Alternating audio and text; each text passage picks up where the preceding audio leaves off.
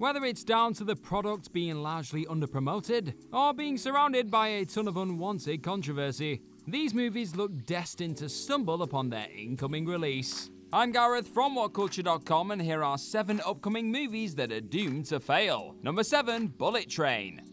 Not for the last time on this list, the inclusion of one of Hollywood's heaviest of hitters in Brad Pitt still doesn't look like it's going to be enough to steer the following action-packed entry into the world of heavy profit. Again, bringing together a pretty stacked roster of acting titans together under one roof, this time of the Bullet Train variety. Director David Leitch has had the honor of having the likes of Pitt, Sandra Bullock, Michael Shannon, Aaron Taylor-Johnson, Zazie Beetz, and Brian Tyree Henry, to name but a few, to shoot throughout production. But despite Leitch being known for his ability to handle such high-octane action and drama in the likes of Hobbs & Shaw and Atomic Blonde with ease, without a superhero or other popular IP in sight, this one feels like a hard sell to casuals from the get-go. That's without mentioning the fact that Sony have already splurged a whopping $90 million on bringing this speeding train into existence, meaning that anything less than a decent amount of buzz by the time it rolls into the station could cement this as one of 2022's most notable failures.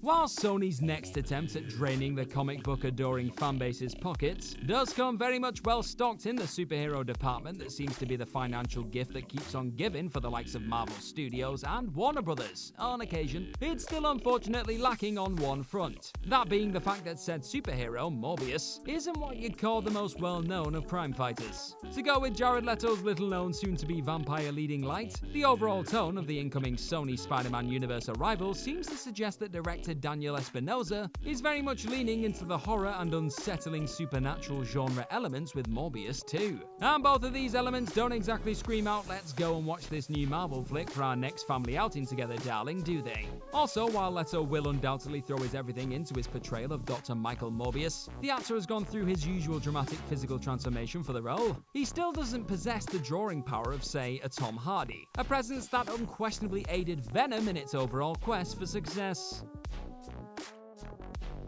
When it was made official that not only would Disney be getting behind the concept of a full-on Star Wars Rogue Squadron feature focusing on a new generation of pilots being put through their paces in the sky and space, but they'd also acquired the services of Wonder Woman director Patty Jenkins, fans were right to be rubbing their hands at the potential of what was to come in 2023. However, with news ultimately breaking of Jenkins reportedly not being able to agree on a script with Lucasfilm executives, former The Hollywood Reporter editor Matthew Belloni would reveal on Puck News that Jenkins wasn't willing to dick around, and she has other projects, notably Wonder Woman 3 at Warner Brothers, where she enjoys more creative freedom. The announcement of Rogue Squadron being pushed back due to said creative differences seems to have all but killed this adventure before takeoff, but even the reports of Jenkins opting to step into a producer role for another of her scheduled projects in Cleopatra may not be enough to keep this X-Wing from going up in smoke should Lucasfilm and the director continue to clash in the lead-up. Whether this one makes it to cinemas or not, things are not looking great for this one-time dream job.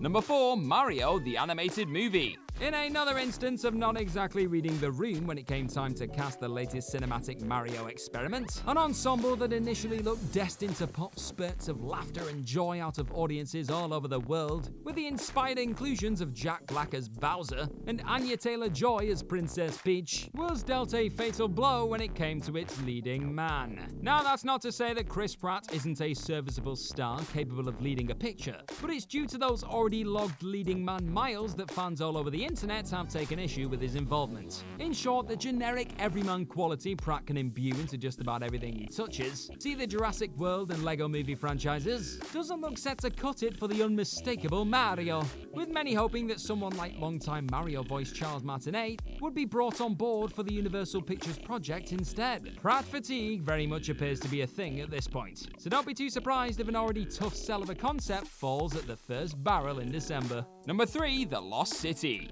2022 is very much shaping up to be an oddly unsuccessful one for two of the most well-known entities in the industry. The Lost City once again sees Sandra Bullock and Brad Pitt, this time joined by Channing Tatum, join forces for an action-packed adventure of a flick, and once again it doesn't look like all too many people will give a damn. That may seem like an unfair summary at a glance, but judging from the film's trailer alone, it looks like Paramount Pictures have literally copied and pasted a Dwayne Johnson jungle-infused moneymaker onto their 2022 lineup, and added in Tatum Tatum's usual brand of dopey topless hunk comedy to get a few more drooling fans into theaters. Do Bullock, Tatum and Pitt look to be having a whale of a time running around a jungle in this tale of a novelist getting kidnapped and terribly saved by a model? You bet! But the sight of a mustache-twirling Daniel Radcliffe chasing them down and each of the well-known faces spewing out cringe-inducing dialogue have made this an unexpectedly unanticipated March 2022 arrival. Number 2. Avatar 2. How could a sequel to one of the biggest and most successful movies ever made be considered a feature doomed to fail? Well, as with many aspects of life, timing is everything in the movie business. And it's safe to say James Cameron has taken his sweet-ass time with his never-ending string of Avatar follow-ups. And it's due to this 13-year gap between the two Pandora-set spectacles that the likelihood of the Terminator and Aliens director recapturing lightning in a bottle has substantially decreased. Back in 2009, the concept of a superhero franchise-dominated box office was merely in its earliest of phases. This meant that films like Avatar, unleashing a bold new world onto its audience, packed full of spellbinding visuals and cutting-edge 3D technology, could more than give folks a reason to file into cinemas. But the fact that the 3D gimmick has long since died a death, superheroes now reign supreme and will likely provide stiff competition, with Aquaman and the Lost Kingdom opening around the same time as the first Avatar sequel in December, means that Cameron's $1 billion sequel adventure may get off to a bit of a bumpy start. Number 1. Fantastic Beasts: The Secrets of Dumbledore. Let's face it, the Fantastic Beasts franchise has hardly made believers out of even the most passionate of Harry Potter diehards, since Eddie Redmayne fumbled his way into our lives as Newt Scamander for the first time in 2016. But that film's follow-up, The Crimes of Grindelwald, only hammered home just how disenchanted Wizarding World fans had become with this prequel spin-off, after it took home a franchise-worth $654 million worldwide. That still wasn't enough to force Warner Brothers to slam the brakes on this lackluster series, and neither were the real-life issues surrounding Grindelwald himself, Johnny Depp. On the back of a swell of negative press surrounding his libel case versus News Group Newspapers Limited, Depp was swiftly asked to resign to make way for Mads Mikkelsen in the role. Though Mads will no doubt make for a stellar big bad, fans have already voiced their disapproval of Depp's dropping, and talk of boycotting the movie altogether is very much in the atmosphere. Coupled with an uninspiring trailer dropping in December, this secret bears all the hallmarks of a project doomed to be shunted by more than Warner Brothers are perhaps expecting. And that's our list of any other upcoming movies that are doomed to fail. Let us know all about them in the comment section right down below, and do not forget to like, share and click on that subscribe button while you're at it. Also, why not head on over to whatculture.com and find some more incredible articles just like the one this video you are watching right now is based on. I've been Gareth from whatculture.com. Thank you as always for clicking on this video today, and I'm sure I'll see your pretty faces very, very soon. Bye bye!